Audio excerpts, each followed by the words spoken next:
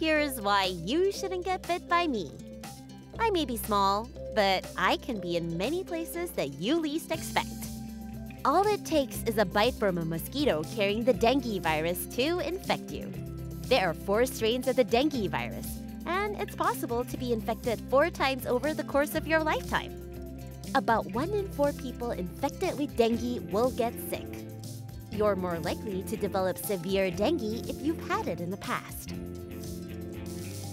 You'll likely experience some of these symptoms, which typically last between 2 and 7 days.